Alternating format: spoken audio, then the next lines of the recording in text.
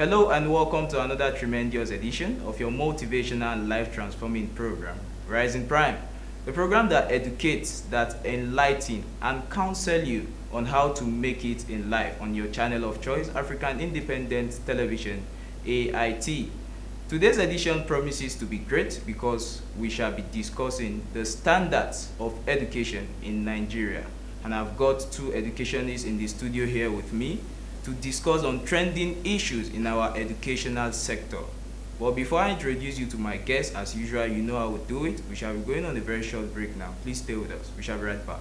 I am rising prime, no matter what may come my way. I will not give up on life. I will not give up. I will not give up. I am rising prime. Welcome back, and if you're just tuning into your favorite independent television, you're watching Rising Prime. Before I went on break the other time, I was about to introduce you to my guests. My first guest is Engineer O.J. Adetoyi. He is a senior lecturer in Kaduna Polytechnic in the Department of Civil Engineering. You're welcome to the program, sir. Thank you. Yes. And accompanying him in the studio is Mrs. Ojotaye Kemi. She is an author, a teacher of English language, and she is the principal of Hayik International School. You're welcome to the program. Thank you. All right, education, they say, is the act or process of imparting or acquiring general knowledge, developing the power of reasoning and judgment. Generally, it is preparing oneself intellectually for mature and better life. In other words, it is the medium for transmission of knowledge and worthwhile values from one person or group of people to another, and it transcends generation. Looking at this definition, let me start with you, sir, Engineer O.J. Adetoyi. Do we really meet up the standards of education in Nigeria? Do we really meet up the standards of the world? Thank you very much. Firstly, I would like to define the word standard. Standard is a specified, agreed expectation of a society. It's a reference point which other things are being referred to, comparatively speaking. So before we can actually say whether the standard here is falling or is measuring up to our expectation, I want to believe that the society expects some things from the school products. And the moment the school products are actually falling short of what the society expects from them, they want to classify our educational system as really falling below standards. If you look at it very well, the type of knowledge imparted on them now has improved. The curriculum, the modules, the in-depth areas they cover compared to yesteryears is even higher. But the problem is there are distractions here and there that's making these children not to really concentrate and get the best out of this system. That's why when they leave school, they don't measure up to expectation. So, looking at it this way, we want to say that the standard is okay, but the learners are not committed to make the best use of the standards. Do you have anything to say about the standards of education in Nigeria if we're actually meeting up the standards? Well, like he said, rightly said, the standard is high. It's okay. But there are some factors that is depriving or obstructing the full flow or exhibition of the outcome. So the outcome expectations are high. What we expect to get from it is what we are talking about. The standard laid down is good.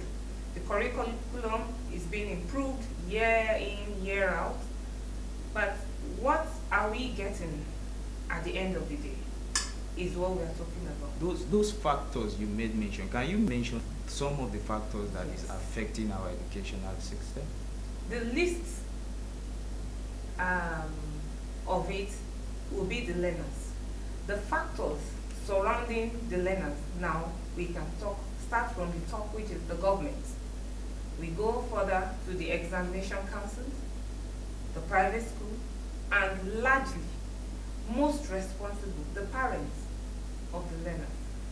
All right, talking about examination councils, you see students with high grades, sir, passed their WAEC with A's, B's, C's, they write JAM, they make good grades, but they are not admitted still into the university. What would you have to say about this, sir? Looking at it from your own sector, being a senior lecturer in Cat Polytechnic. Actually, the institutions in this country, all of them, they have their carrying capacities because of the infrastructures on ground. So some of these things might not be able to capture large number of students. So in order to get the best out of the knowledge that's supposed to be imparted on them, there are certain ratio of learners to the facilities, of learners to the teachers. So they cannot just overstretch the facilities. So since the facilities we have are not adequate enough to actually accommodate bigger number or larger number, definitely they are constrained to take the numbers that the facilities cannot actually accommodate. That is why the system cannot really take everyone that writes exams or apply for a course. Can we now say this is the reason why parents fly their children abroad to study? The aspect of parents flying their children abroad, because it's most common with the rich, the wealthy people. They feel the standard is low. In my own opinion, they think the standard here is low. They feel out there they get something better, and then they tend to take their children out of the country. I don't think it's because maybe they don't get the admission and all that. I feel it's because they think the standard of education in Nigeria is low, and they feel it's better out there, and we want the best for my child. I want the best for my child, so I spend more for the child. I take the child out of the country where he can get better education. There's this issue going on presently in Nigeria, sir, and I know you would have heard about it or seen something like that happening.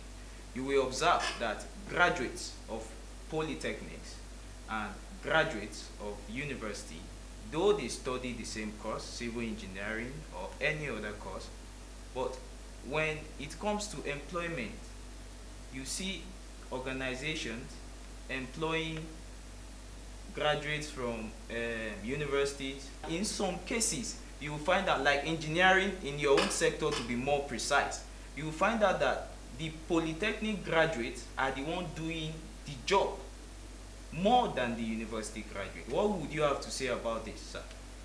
You see, in the domain of learning, the polytechnic, they are supposed to be psychomotive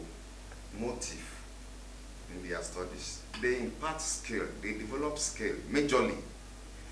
The edit establishing polytechnics is really meant to produce middle level manpower, while the universities are supposed to produce higher level manpower. You see, the focus of these two educational systems are not the same. You see, we tend to model up things together. We should try to let the world know that polytechnic is polytechnic, university is university. The focus of these institutions or these levels of learning are never the same. You see, like engineering, the university system, they subject the learners into more of the Theoretical aspect. the know whys, the theories, the fundamentals, the basic knowledge, why things are working the way they are working. But in the polytechnic focus more on the know-how, the techniques of doing things. So which is better? You see, the two are quite important into the system. The other thing is, we tend to make one superior to the other. It shouldn't be. The society needs everybody. Like engineering, there are level of manpower. The engineer is there, the technology is there, the technician is there, the artisan is there, the craftsmen are there, even the laborers are there. Everybody has his own bit to contribute to make the bigger whole. So this idea of somebody looking down on somebody should not even come up at all. Everybody has his own role to play to build the nation. It's just the mentality, it's the belief that it has been put on in people that makes them to feel that one is inferior, one is superior. The only thing I just want to say here is that they should allow everybody to hit his zenith. It's terribly bad that somebody that goes to polytechnic will get to a point and he wants to go up again. And somebody that will go to university will go and go and go and go and go. So it's making students in the polytechnic to get discouraged. That's why there is mass people rushing to university at the expense of going to the polytechnic. And you see, they go to the universities and they are not even picked.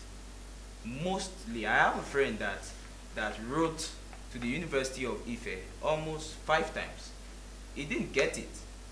Just of recent, he was picked at UI, University of Ibadan. That's after 5 years. Now let's look at this from another perspective. Looking at humans generally, we are tend to give up easily, except for individuals. Talking about this student that I said he has written WAEC for like 5 different times and JAM. What if he has given up? Writing, rewriting, writing, rewriting.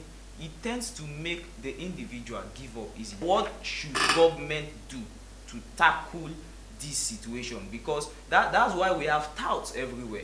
Not that these guys are not good, not that they don't have something. In fact, if you go around the street today and you get to talk with some of these guys that do bus conductors and the rest of them, when you listen to them speaking, you will be amazed yourself. In fact, some of them are graduates. What can government do to tackle this situation of writing and rewriting again? While you're busy writing and trying, because I wouldn't encourage anyone to give up at any stage. You keep trying and trying, just like the proverbial spider that keeps falling and keeps climbing again. You don't give up, but while you're waiting, like you said, a bus conductor, at least he's keeping himself busy. They say an idle mind is the devil's workshop. You don't wait for the government to do. Don't wait for government to do for you. You look for what you even will do for the government. And that is why empowering yourself with all these artisans activity is very important. Involving self-trade and business and anything that can come up. You don't just depend on government or depend on, some people even go through the higher institution, but they don't even use the certificate to get the job that they require. They go into business. Sometimes these things are inbuilt, it's in the blood. You just go deep into yourself and find what you can come up with, and then you find yourself a shining star. Okay. Recently, I was in a discussion with a friend, and he said education is not even good. He said he doesn't want to go to school, that what he's doing is good for him. He's a fashion designer, and sincerely, if you see him, he's living good. And he said if Dangote did not go to school and he made it, he said, why should I go to school? Apparently, I discovered that he has written JAM over and over again. What would you have to say about this fellow, sir? Actually, I just want to say that the system should not frustrate anybody. Every citizen is entitled to education, entitled to knowledge. So the government has to go a little bit further to make sure that virtually everybody access education. Like the fellow you referred to, it was frustration that made him to make such statement. Assuming he tried it once, the first attempt, and he got it, he wouldn't have said such a thing. And even the trade he's doing, he wouldn't have even found himself doing the trade. But because he tried it severally and he was not getting what he intended having, so he was forced to look elsewhere. So getting elsewhere and he's able to make small coins, we feel that is adequate for him. But in actual sense, if you don't have the education, structurally you are not complete. Yes. Something is still missing in you. It's a thing that government should see to it that at least everybody can access to make us a better nation. We shall be going on a very short break now. Please don't touch the dial and we shall be right back. am rising prime. No matter what may come my way, I will not give up on life. I will not give up. I will not give up. I am rising prime. Can I smell that number one? Eje, ke bi eje. Adami. Oya bo kedeke. Oya vino. Ah, yeah, baba. Ele. Okay now. Just hold on and be strong. It won't be long. It will be alright. When I woke up this morning, looking at myself, it be like say I'm shining. See the blessings multiplying, just like the birds in the sky. I'm flying, so divining, we inclining. Take it from me, I see good things are piling. It be okay, coming one day. Make we stay cool and keep smiling. Hey, no retreat, no surrender. Don't you give up, don't fight, you're a winner. Easy, it's gonna get easy. Hey, don't you back down, people stand up. If you know you go in, put your hands up. Easy, it's gonna get easy. Hey, just hold on. And be strong. It won't be long. It go be alright. Just hold on and be strong. It won't be long. It's gonna be alright. Anyone talk say you know go make 'em alive. Hey, on them make you get up for your glory. Just try. Hey, no forget, say na Baba God give you this life. So no let anything to stop you from going so high. See, it doesn't matter what you do or what you into. You have to believe in yourself and be true. Easy, it's gonna get easy. So don't forget where you're coming from and where you are going. No pain, no gain, keep going. Easy, it's gonna get easy. Just hold on and be strong. It won't be long. It will be alright. Just hold on and be strong. It won't be long. It's gonna be alright. Stand up for something. Don't let your doubting stop your moving. It's not easy, I'm not pretending. To tell you the truth, it takes a lot to working. So I stand in front of you and say, don't give up, cause you will make it one day. Cause quitters never win and the winners never quit. If you try and you fail, don't be shy of defeats. Cause it takes a lot of courage to keep on moving. So stand up on your feet, your mistakes don't repeat. Instead you learn from it, rise up, goddamn it. Hey, it's to Baba and Joel, yo. Hey, we don't talk about own, yo. If you like, make you take a message, okay, yo. If you like, make you use, I'm used to work for you. Hey, just hold on and be strong. It won't be long. It will be alright. Don't ever let somebody tell you you can't do something. Not even me. All right? You got a dream, you got to protect it. People can't do something themselves. They want to tell you you can't do it.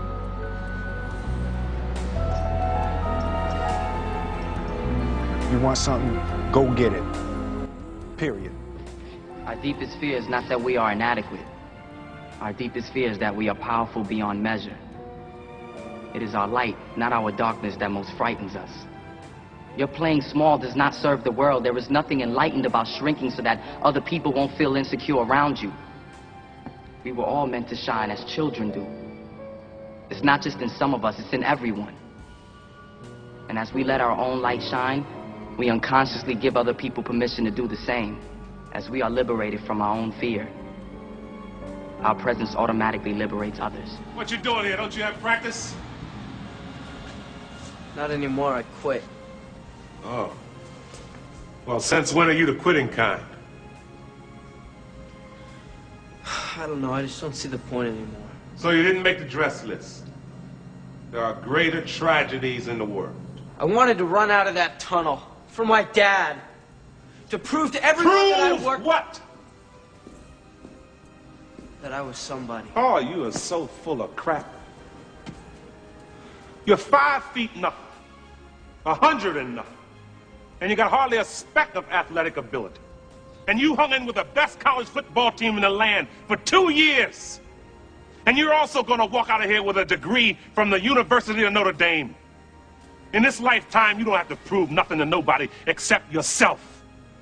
And after what you've gone through, if you haven't done that by now, it ain't going to never happen. Now go on back. I'm sorry I never got you to see your first game in here. Hell, I've seen too many games in this stadium. I thought you said you never saw a game. I've never seen a game from the stands.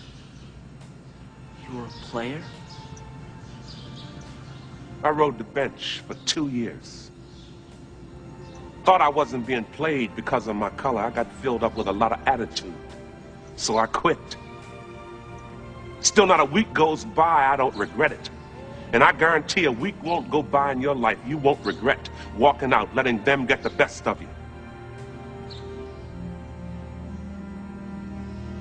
You hear me clear enough? You gonna give me your best? I'm gonna give you my best. All right, one more thing. I want you to do it blindfolded. Why? Because I don't want you giving up at a certain point when you can go further. Get down. Jeremy, get on his back. Get a good tight hold, Jeremy. All right, let's go, Brock. Keep your knees off the ground, just your hands and feet. There you go. A little bit left, a little bit left. There you go. Get to 20. You give me your best. You keep going. That's it. No, don't stop, Brock. You got more in you than that. Hey, Dad. Just resting a second. You got to keep moving. Let's keep moving. Let's go. Don't quit till you got nothing left. There you go. Keep moving. Keep moving. Keep moving, Brock. That's it. You keep driving. Keep your knees off the ground. Keep driving it. Your very best. Your very best. Your very best. Keep moving, Brock. That's it. That's it. That's it. Keep going. Don't quit on me. Keep going. Keep driving it. Keep your knees off the ground. That's it. Your very best. Don't quit on me. Your very best. Keep driving. Keep driving. There you go.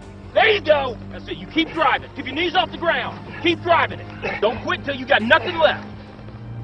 Keep moving, Brock. That's it. That's it. That's it. Keep going. I want everything you got.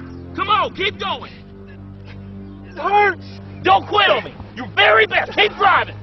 Keep driving. There you go. There you go. He's heavy. I know he's heavy. I'm out of strength. Then you negotiate with your body to find more strength, but don't you give up on me, Brock. You keep going. You hear me? You keep going. You're doing good. You keep going. Do not quit on me. You keep going. It hurts. I know it hurts. You keep going. You keep going. It's all hard from here. 30 more steps. You keep going, Brock. Come on. Keep going. Burn. And let it burn. Burn. It's all hard. You keep going, Brock. Come on. Come on. Keep going. You promised me your best. Your best. Don't stop. Keep going. Too hard. It's not too hard. You keep going. Come on, Brock. Give me more. Give me more. Keep going. 20 more steps. 20 more. Keep going, Brock. Give me your best. Don't quit! No! Keep going! Keep going! Keep going! Don't quit! Don't quit! Don't quit! Brock Kelly, you don't quit! Keep going! Keep going! No, Brock Kelly, you don't quit on me! No, you keep going! You keep going! Go, Brock! 10 more steps! 10 more! 10 more! 10 more! Keep going! Don't quit! Give me yours! You can! You can! 5 more! 5 more! Come on, Brock! Come on! Don't quit! Don't quit! Come on, Brock! 2 more! 1 more! It's gotta be 50. I'll have any more. People say you have to have a lot of passion for what you're doing, and it's totally true. And the reason is because it's so hard that if you don't, any rational person would give up. It's really hard. And you have to do it over a sustained period of time. So if you don't love it, if you're not having fun doing it, you don't really love it, you're going to give up.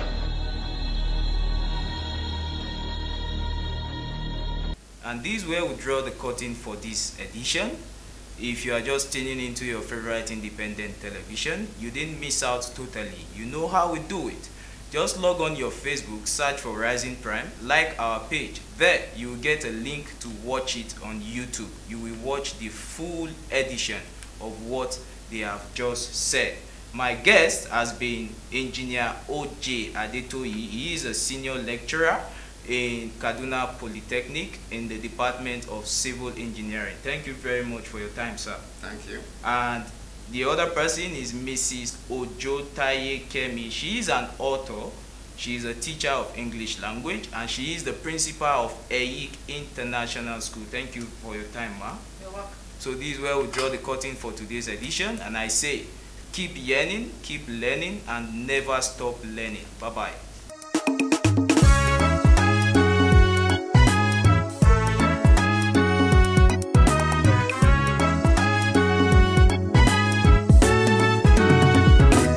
I am rising prime, no matter what may come my way.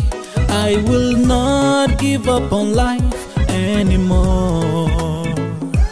I am rising prime from every ugly situation. I will not give up on life anymore. I am rising prime, no matter what may come my way. I will not give up on life anymore.